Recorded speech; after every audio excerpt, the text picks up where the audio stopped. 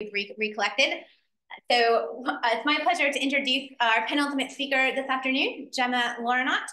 She's a historian of mathematics who teaches mathematics and conducts research at Pitzer College in Los Angeles County.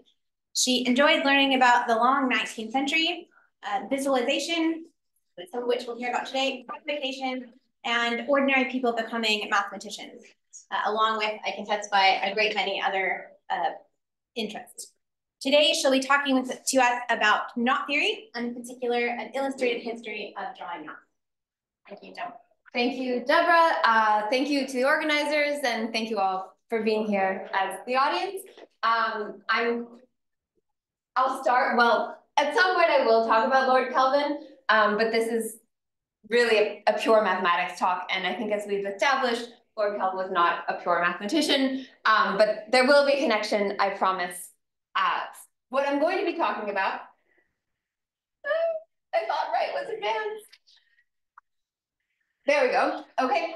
What I'm going to be talking about is an episodic history of different ways of representing knots visually. And if you are deeply familiar with knots, hopefully you'll learn something historical. If you aren't familiar with knots, then I promise they will be defined as we go.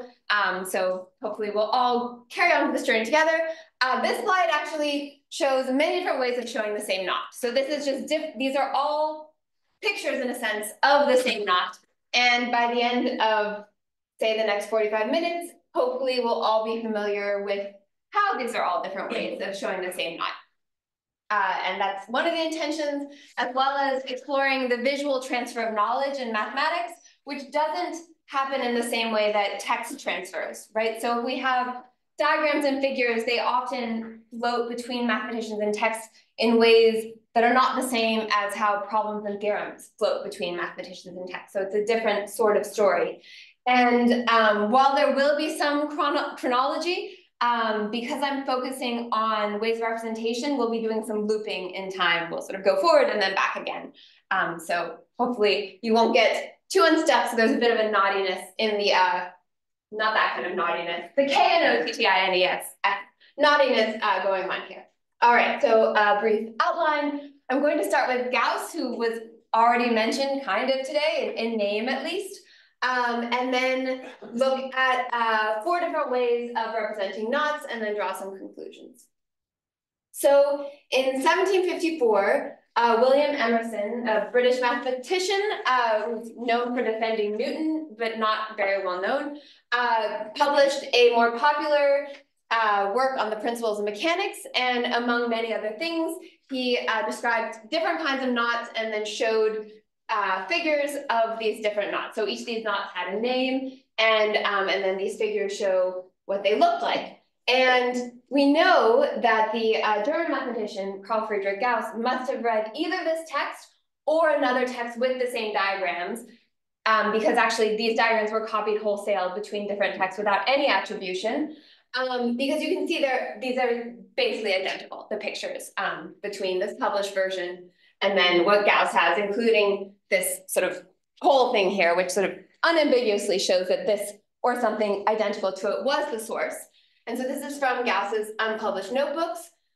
I think that if you were a mathematician in the 19th century, you must have been really frustrated when Gauss's unpublished notebooks were published, because he was working on everything in advance of everyone. And it must have been very disheartening to realize that your new idea Gauss had discovered many years ago when he was like 17 or something very trivial. So he's working on knots based on this British text, and you can see he's writing in English, which is surprising because he never published in English. And then later on in these, a few pages later, he has this attempt at some sort of systematization of the knots, trying to figure out what are the different knots with 5 crossings, and he's listing all these letters. And so I have this as sort of chapter 0 in this story, because we're going to see the same impetus over and over again of a curiosity about knots, then driving to how can I represent them in a way that gives me some mathematical grip on what's going on here? How can I think about them more systematically than just pictures? So, but I'm going to start with Thomson, I went with an older picture because I thought it'd be more iconic, but we've seen so many pictures, I probably could have done something younger. And so one of these stories of knots, we can begin with Thomson or Kelvin, and his work in the Proceedings of the Royal Society of Edinburgh on vortex atoms. So Kelvin brings out knots as a way to talk about the variety of matter in space and a way of explaining the variety of matter. So he says, he's talking in third person, after noticing Helmholtz's admirable discovery of the law of vortex motion in a perfect liquid, that is, in a fluid perfectly destitute of viscosity or fluid friction, the author said that this discovery inevitably suggests the idea that Helmholtz's rings are the only true atoms. So this brings about the study of rings. And then in studying rings, it's, well, how can we then have variety of atoms? And one way would be if these rings are linked or knotted.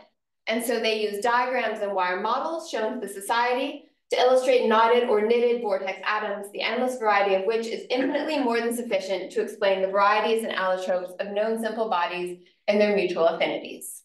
And so this is this first introduction to the Royal Society of Edinburgh of this idea of studying knots for their physical properties. And this is going to lead to then later mathematical study. And so a slightly later paper, also by Thomson, he has these diagrams. So we're starting to talk about pictures, these pictures of knots. And he explains algebraic equations among three variables, x, y, z, may easily be found to represent tortuous curves constituting one or more finite, isolated, endless branches, which may be knotted as shown in the first three diagrams, so the ones on top, or linked into one another as in the fourth and fifth. So this is Kelvin's first diagram, actually first and last diagram of knots showing their self-intersections. And this gets at a way of thinking about knots either as three-dimensional objects in space or with respect to their projections onto the plane. And so we'll see them studied in both forms. And this is picked up by Tate quite quickly afterwards, but then he publishes a little bit later. And Tate ran with knots. I mean, so Thomson introduces them and then Tate studies them for the next few decades. But he credits Thomson's theory of vortex atoms. And then consequently, the point of view, which at least at first I adopted, was that of classifying knots by the number of their crossings, or what comes to the same thing, the investigation of the essentially different modes of joining points in a plane so as to form single closed plane curves with a given number of double points. And this is really the definition of then knot forms. So knot forms are closed curves in the plane, and then the crossings of the knots where they intersect, those are just double points on these closed curves. And so Tate is interested both in the number of different knots as objects in space and the number of different knot forms, which are their projections. And a single knot can have multiple knot forms, but it's not the other way around, right? So you can count them in either sense, and he will do so. So he asks, with respect to this, are there, after all, very many different forms of knots with any given small number of crossings? And this is going to motivate his research on knots for the next couple decades. So with this in mind, he introduces these representations of knots. So you can see similarly to those of Thomson, these are more like two-dimensional representations of knots where the thread is shown as having a dimension, not just as a single line. And you can see the over and under crossings. And he proposes that these are actually two forms of the same knot. And he explains how you can think about this with respect to the projection from space. So this is sort of a mental exercise. Suppose the knot projected on a sphere, the eye being at the center. Arranged so that one closed branch forms nearly a great circle. Shifting the eye to the opposite side of the plane of this great circle, the coil presents exactly the two appearances. What was inside the closed branch from one point of view is outside it from the other, and vice versa. So this is a process that Tate calls deformation. And it's essentially you take any compartment of the knot and make it the infinite compartment, the outer compartment. And to be honest, I can't imagine this. I cannot follow this. My mental capacity is not good enough, but maybe some of you can read this and see in your mind's eye the knot on a sphere and sort of moving your eye in different ways. I'm sure with practice, we could all do it. With these pictures of knots, there's a noted preference for displaying them symmetrically. And of course, there are some mathematical benefits to having symmetrical diagrams, because then you can see certain properties of knots and also better identify whether they're the same knot form or different knot forms. But there's also simply an aesthetic preference for these symmetric knots. So you can see here on the top right is Tate's first version of this particular knot. And then by reading a later text of listing, he finds that there's this other more symmetrical version, which he then subsequently adopts. And so there's a noted preference. If there is a more symmetrical diagram, then that's what's going to be taken up in this context. And so that's one feature we'll see repeatedly in knot diagrams, is as much symmetry as can be represented. In addition to these, what I'm calling two-dimensional knot figures, we also see, especially with tables where you have a lot of knots at once, what we might call a one-dimensional knot form, where the thread is simply drawn as a line. And what's gained here is ease of drawing. What's lost is you actually can't identify the over-under crossings unless the text is providing that information. So you don't know which thread is below the other. I have these two examples here also to show some of the variety of personal style of representing knots. So Tate's is on the top. It's very rounded, whereas Kirkman, also writing for the Transactions of the Royal Society of Edinburgh, is much more inclined towards these angular knots. So you can see that actually authors had quite a bit of latitude in how they wanted to draw their knots in the late 19th century. Today, most knot theorists, as they're drawing knot diagrams, will use this convention shown here of having a gap where you can see the over-under crossings. This sort of unifies both values. The earliest source of this I found was from a German text from 1876. So it's actually fairly old, but it wasn't adopted as a uniform convention until the mid-20th century. So it's interesting, it was available as a technology, but it wasn't taken up right away. So this doesn't really lead anywhere, but I just want to show it did exist, but it didn't catch on. To show that it didn't catch on, a useful case here is the work of the American topologist James Alexander in 1928, who adopted a different convention here. And I think his way of introducing it is quite interesting in the metaphor he chooses. So we'll just quote a bit extensively. A knot will be represented schematically by a two-dimensional figure or diagram. In the plane of the diagram, a curve, called the curve of the diagram, will be traced, picturing the knot as viewed from a point of space sufficiently removed so that the entire knot comes at one time within the field of vision. The curve of the diagram will ordinarily have singularities, but we shall assume that the point of observation is in a general position so that the singularities are all of the simplest possible sort, that is to say, double points with distinct tangents. So this really rings very true to how Tate introduced knot forms, but Alexander's calling them diagrams, and they'll continue to be called that subsequently. And then he explains this dotting that you can see. The singularities of the curve of the diagram will be called crossing points, and the regions to which it subdivides the plane, regions of the diagram. At each crossing point, two of the four corners will be dotted to indicate which of the two branches through the crossing point is to be thought of as the one passing under or behind the other. The convention will be to place the dots in such a manner that an insect crawling in the positive sense along the lower branch through a crossing point would always have the two dotted corners on its left, which I think is really quite interesting. We've thought about knots as wire models, as threads, as things that could be sewn. And then Alexander sort of out of nowhere talks about an insect crawling along then the lower thread of the knot. So then I'll just point here. So then this would be the lower thread because there's the insect and the dots are on its left. So it's an interesting sort of idiosyncratic convention, which illustrates that this is really something still in flux through the late 1920s, how to draw knots. So I'm now going to move into some general features of these models, pictures, and metaphors. So just to reiterate, knots inhabit three-dimensional space, whereas knot forms and diagrams are the projections into the plane where they're closed curves with double points. You can have multiple forms or diagrams of the same knot, and those are valuable things to be counted as well as the distinct knots themselves. The one goal is to be as symmetric as possible, although you can see in the figure here, for example, that's not uniform. Figures can be two-dimensional or one-dimensional. They may show over-under crossings or may not, and there's no uniform convention until the mid-20th century. So these are more pictorial ways of thinking about knots, but I'm not sure what's happening, but oh, it's gone. Okay, excellent. I'm now going to talk about 3 different ways that are much more computational and symbolic, much more abstract ways of thinking about knots, representing knots that offer different affordances, support from different areas of mathematics. So we'll begin with alphabetical schemes. Okay, so this is the alphabetical scheme was introduced by Tate, and he introduces it thinking about a knot diagram. So if you think about the diagram of a knot, and as you go around the curve continuously, call the first, third, etc. intersections A, B, C. In this category, we evidently exhaust all the intersections. These are all the crossing points.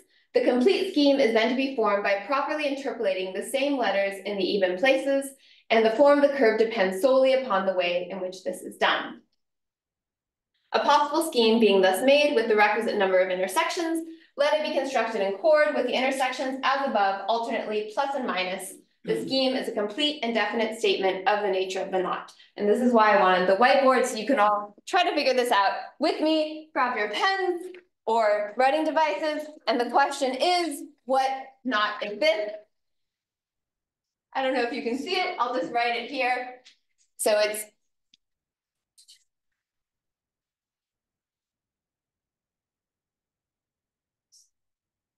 all right. So what we're going to do is, if it's a knot with 3 crossings, and maybe if you know a lot about knots, you're like, well, there's not many options. Okay, so we have A, B, C, and so we go over at A, and then we go under at C. So I'm going to use this convention of just leaving a gap there.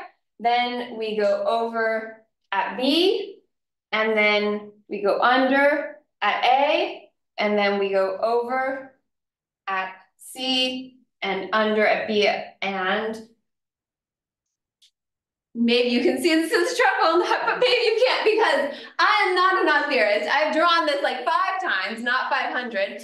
And so I think this illustrates 2 things. One, you can draw a knot from its alphabetical scheme. It gives sufficient information to draw the knot form, but also drawing pretty knots is not trivial. And so actually I'm using my disadvantage as a point that this illustrative exercise is in fact quite complex, and maybe you all have better knots on your papers now than this, but that is just to illustrate that Tate is privileging the ability to draw a knot from its scheme as something that he really wants to capture in the symbolism that he has. But it still has some limitations. So the advantage is drawability. One limitation is that it's actually difficult to recognize whether a knot and its deformation are the same knot form or not. And so these are actually the same knot form, but you can't immediately tell based on just a quick reading of the 2 schemes necessarily. So sometimes they contain the desired information, but may sometimes be difficult to obtain in this way. In addition, another way of modifying knots is a process called distortion. And this is just illustrated in figures 2 and 2', and this is just a twisting of the knot. You can sort of think about this as in 3-dimensional space as sort of this action here. And this, I'm just looking at an early 20th century American knot theorist, Mary Gertrude Haseman, and she discusses distortion as a projection which changes the position of one or more of the crossings, so that in general it is impossible to represent the distorted form by the same scheme. And so the distortion can be quite difficult then with respect to schemes. You lose a lot of information. And in particular, it is not so easy to say whether the distorted form and the original are the same or different. To meet this difficulty, the alphabetical symbol may be replaced by an equivalent numerical symbol called the intrinsic symbol, in which for each letter is substituted a number equal to 1/2 the number of crossings intervening before the next occurrence of the letter as the knot is described. So returning to the treble knot, this is actually a very boring example, because if you just, so you see there's A, and then you count the number of intervening crossings until the next A, so there's 2, and then you have half of it, so it's 1, and so in fact the intrinsic symbol for this is simply 1, 1, 1, 1, 1. I think I did the right number there, but they're all 1s because there's always 2 between each of them. So that one's not so interesting. But if you get into a knot, say with 10 crossings, here, then the intrinsic symbol contains more complicated information. And here you can see that all of these listings below, these are all distortions of this knot. So by this twisting motion in space, you can create all the following distortions of this knot with 10 crossings. And Haseman is interested in, are these creating different knots or are they the same knot? You can actually end up with the same knot under distortion. So what she does is create this intrinsic symbol from the alphabetical scheme. So for instance here, counting from A to A, there's 10 intervening knots, or 10 intervening crossings, divided by 2 is 5, so this value here is 5. But if you count in the opposite direction, from left to right, then there's actually 8, and so the number below is 4. And you can see these add up to 9 in each case, so you just then, the next 4 on top corresponds to the distance between the first F and the second F, which is 8, and you do this over and over, and then you end up with these numbers. And then you do this for all the variations, and if you find the same pattern in either direction between the original and the distorted form, then you find that they're equivalent. And so 1 and 4 are equivalent because you have this pattern 4, 5, 6, 5, 3, 3, running from left to right for 1, and similarly 4, 5, 6, 5, 3, 3, running from right to left for the other. All right, so this is an addition to the alphabetical scheme that allows you then to recognize the equivalence between a knot and its distortion.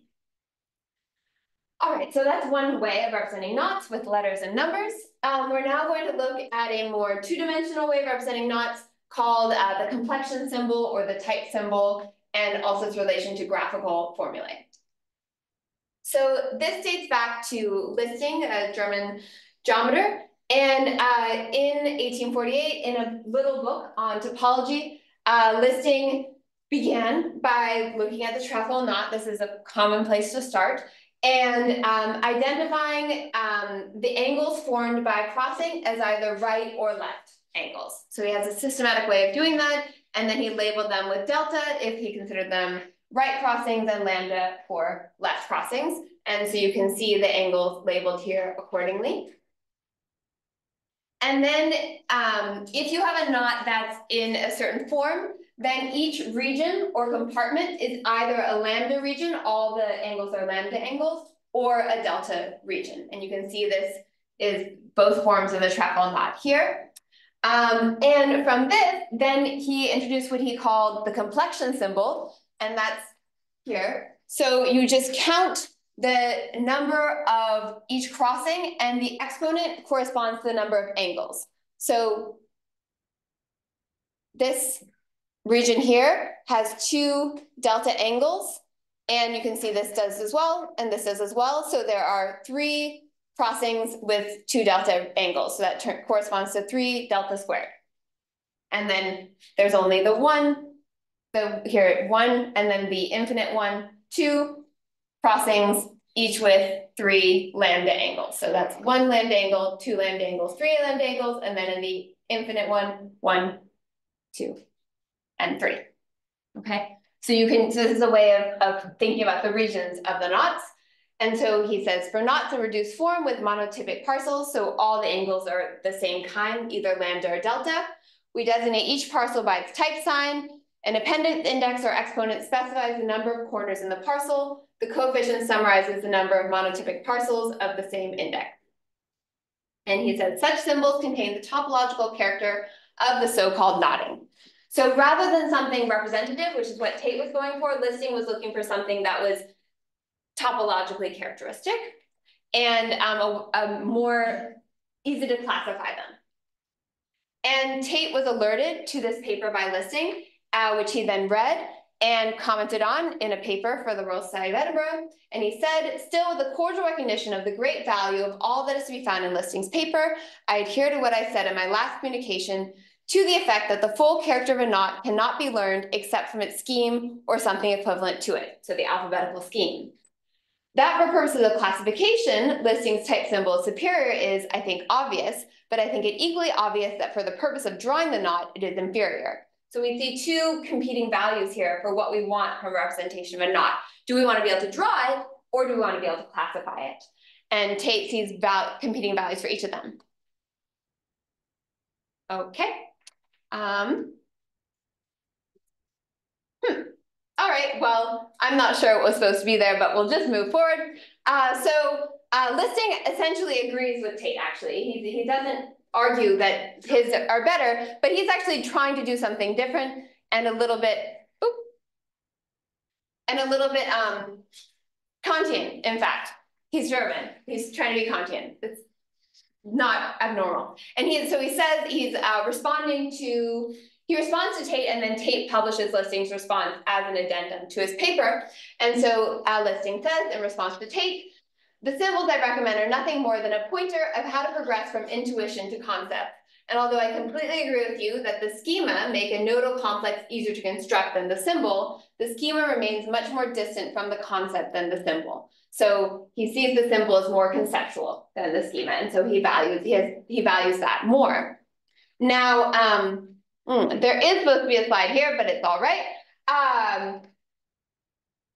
Tate, reading the work of another contributor to the Royal Society of Edinburgh, is inspired to supplement Listing's form with these graphical formula actually introduced in the representation of molecules. So I think this is actually quite an interesting illustration of something discussed earlier today, natural philosophy, right? Where you have this confluence of different kinds of math and science. Everyone's publishing in the same journal. They're all reading each other's work. And then you can get inspiration from the representation of molecules to the study of something that's purely mathematical at this point, the configurations of knots. So this is quite an interesting transfer of visual knowledge here.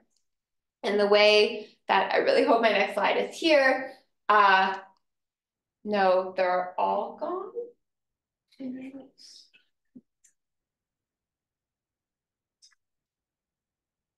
I mean, I have my computer. Maybe if you get your computer, maybe we could just pause a sec. We've still got so I'm not sure what's happened. Strange, but actually I was at a talk a week ago with a talk to someone else, so I guess not just happened. Should I have another PDF? Yeah, it's fine. It's just PDF is fine. It's I've just checked the file that I've got, and all of the slides are there. It's just Zoom is. Oh, so it's showing up on your. Yeah. So if I've checked the file and the file's fine, so they're all there. It's just Zoom is deciding not to show us for some reason. Someone asked me a question as well. Is there something rude in the slide? That's why Zoom won't let us show it. I don't think so.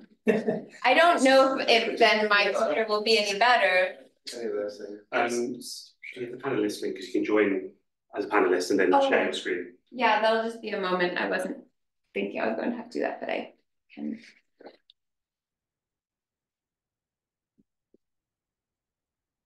You want to try just resharing it over the Zoom call just to see if Yeah. Always worth a try.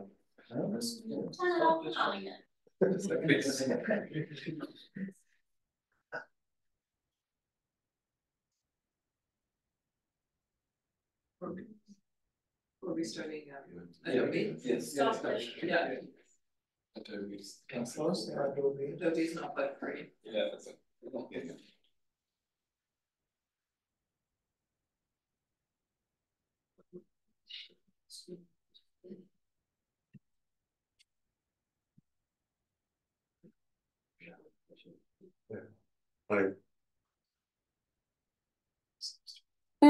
That's good. Those are okay. Phew. Sharing it. So It's like this. because it was all there when I got just the photos finished. Yeah. All right. It is illustrated, so the slides are actually quite important.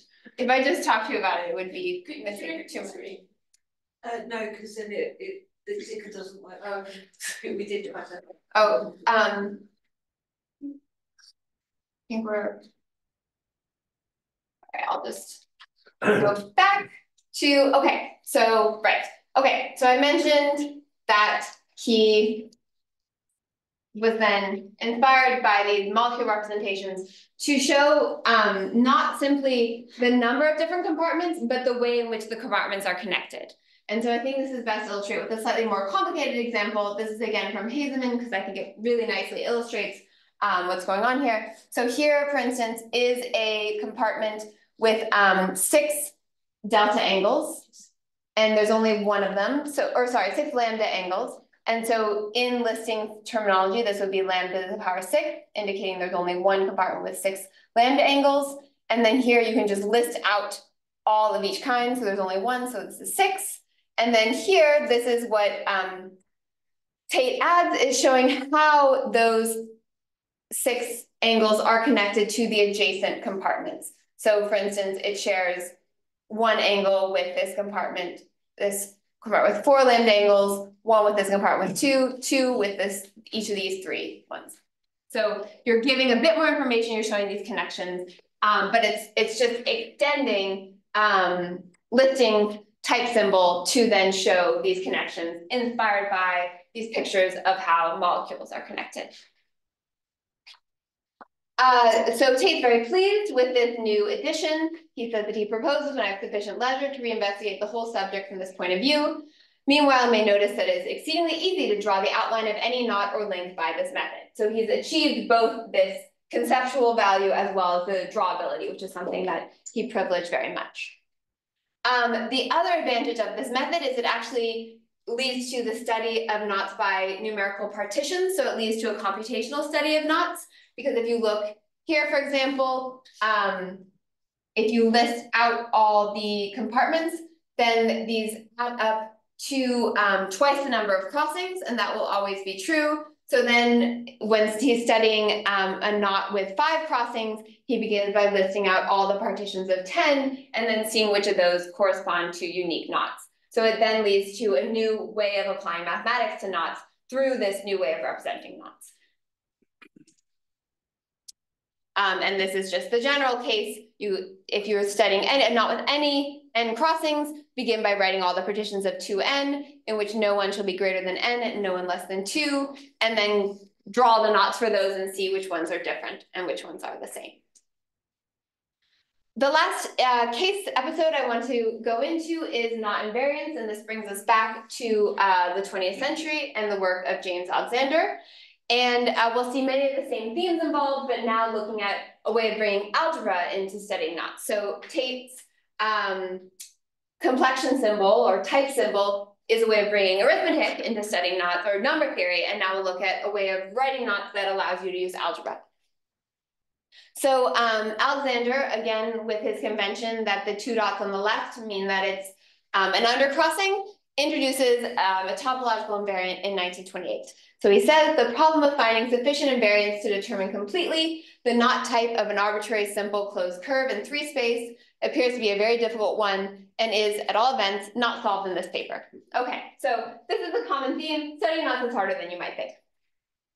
However, we do succeed in deriving several new invariants by means of which it is possible in many cases to distinguish one type of knot from another. There's this one invariant in particular, which is quite simple and effective, and I'll just overview how you do it in the case of the trefoil knot. So he begins by saying, suppose the 4 corners at a crossing point CI, so some crossing point, belong to regions R, J, K, L, and M. So there's always going to be 4 regions that we pass through these regions as we go around the point CI in the counterclockwise sense. And the 2 dotted corners are the ones belonging to the regions RJ and RK respectively. So to summarize, you sort of start with this dot and then you move counterclockwise and that gives you the region. So RJ, K, L, M, for example. Then corresponding to the crossing point CI, so for each crossing point, you can derive a linear equation. And so you just assign X as a multiple of RJ, that first dotted region, and then moving counterclockwise minus X times the next region plus the next region minus the next region. And so you just do this moving in the counterclockwise direction for each crossing point. And you'll end up with V equations determined by the V crossing points. And these will be called the equations of the diagram. So a diagram, for instance, here with 3 crossing points, we'll have 3 equations. And I've just made his letters a little bigger because they're kind of hard to see, but this is just what he has essentially here. So we illustrate this with the trefoil. So for example, let's look at C1 here. Just point at it. So C1, here we are, and we're going to start here and then move counterclockwise. So R2 is multiplied by X minus X times R naught plus R3 minus R4 equals 0. And you just do that for each of them. So you end up here with 3 equations. All right. And the equations of a diagram determine the structure of the diagram completely unless there happen to be 2 or more edges incident at the same pair of regions, which usually is not the case. We have all the information needed to reconstruct the curve of the diagram. So we can see that Alexander, following Tate, actually, again, privileges drawability here. So one advantage to these equations is you can redraw the diagram from this. The other thing that you can do is make matrices. So I think in the interest of time, I will not write the matrix, but if you're interested in the Q&A, I'll be happy to share my matrices with you. But you can create a matrix. So for each region would correspond to a column, and each crossing will correspond to a row. So for example, you can see all the R naughts in a row. So the first column would be minus X, minus X, minus X, corresponding to the coefficients of R naught. So in this case, you'll end up with a matrix with 5 columns and 3 rows. And you can reduce this to a square matrix by striking out certain columns. He does this by assigning indices to the regions such that opposite indices are either of the same value or 2 apart. So in this case, you can see, for instance, we have opposite regions 1, 1, 1, or opposite regions 0, 2.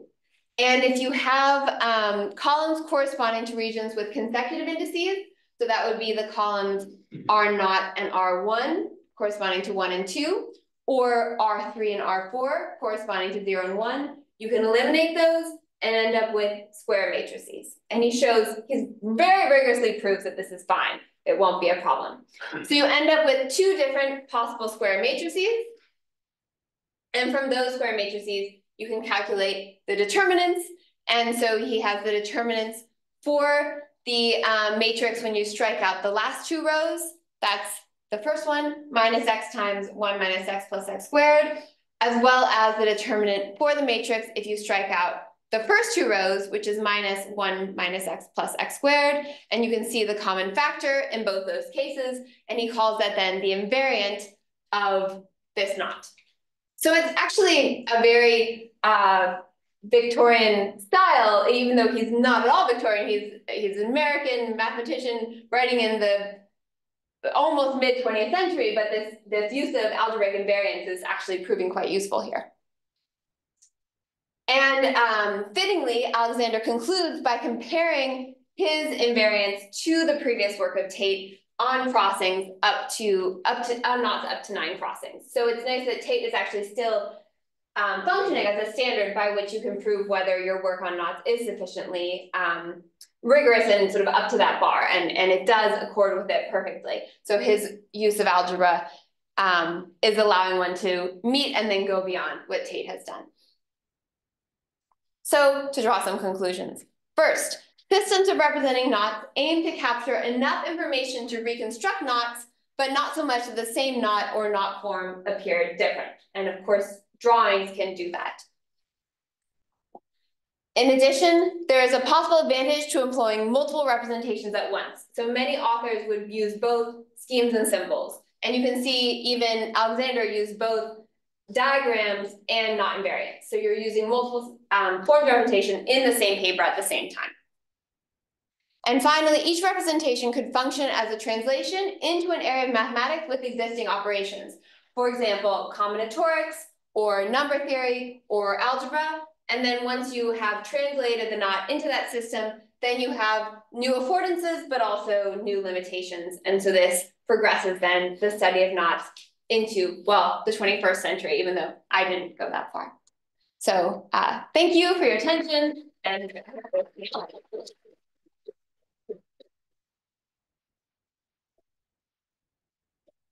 Great, thank you so much, Gemma. We have time for questions. Are there any on them? You've mentioned molecules a number of times. Your talk on knots is, in some sense, how to represent three-dimensional things neatly in two dimensions. Now, in organic chemistry, when you have proteins and have protein folding, you get similar problems in space. And if you get it wrong, disaster. You remember the thalidomide scandal? It may have been before your time. I don't, but I remember the thalidomide scandal as if it were yesterday. Pregnant women suffer from morning sickness. okay, yes, I've heard about this. Yeah. My wife was diagnosed something for this long after the danger I'm going to mention occurred. The first drug to treat this was called thalidomide, and it turned out that thalidomide produced people with birth defects, missing limbs and so on, because of levodextrin effects. Now, I take it that knot theory is immune from levodextrin stuff. Is that right? I mean, so there's a lot of attention. I think you're talking about whether it's like over the yeah. Yes. Yes.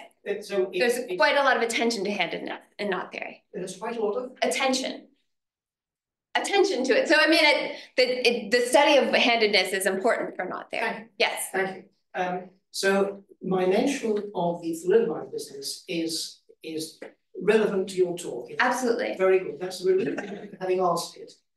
But I have to nerve myself to say this. People who don't know about thalidomide should know. If they're at all interested in representation of complicated three-dimensional things in two dimensions.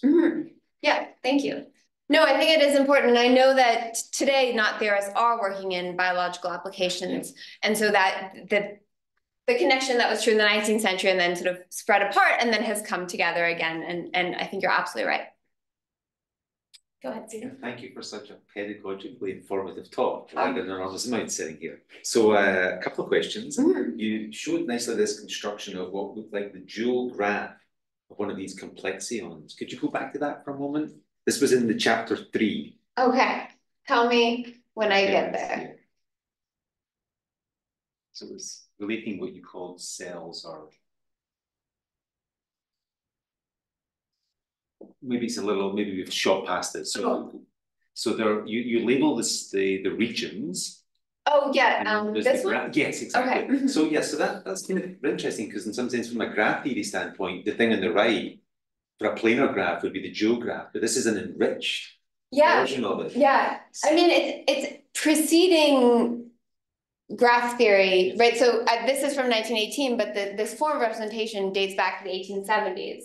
So I don't think graph theory is really, exactly. I mean, it's emerging. It's kind of fun. It's there. Yeah. So then the second question relates to the symmetry.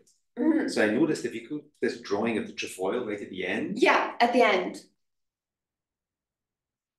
So there's an interesting, I guess that one. So there's an interesting possible symmetry there, which I caught my eye. So if you look at the interior triangular shape, in the form, that looks like a shape of constant radius. And then I was actually realizing that, in fact, the exterior one is also, so there's an interesting symmetry. If you take the point of symmetry to the diagram, you look at the length of the chord from end to end.